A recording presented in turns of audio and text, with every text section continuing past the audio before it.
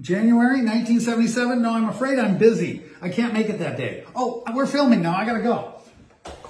That was the past talking to the present. And I just want to show you cool, super duper calendars. This is DC, Superheroes versus Supervillains, 1977. There it is. I want to almost frame this. I'm not sure. But what's really cool is each calendar has got like all sorts of neat ideas and trivia and dates in it. There's the Joker and Batman, Green Lantern, Sinestro. There's Plastic Man and that guy. Anybody know who that guy is? I don't. How about Superman versus Luthor? That's probably pretty... Oh, there's Aquaman versus the Black Manta. There's like, wow, the Legion of Superheroes battle the Fatal Five. And oh, well, there's Hawkman versus the Gentleman Ghost. Let's go quicker. Oh, there's Deadman and the Spectre versus the Monsters of Easter Island. Oh, no. There's like the Teen Titans battling whoever. And then there's Shazam fighting that guy. That's actually Captain Marvel. And we're done with the year.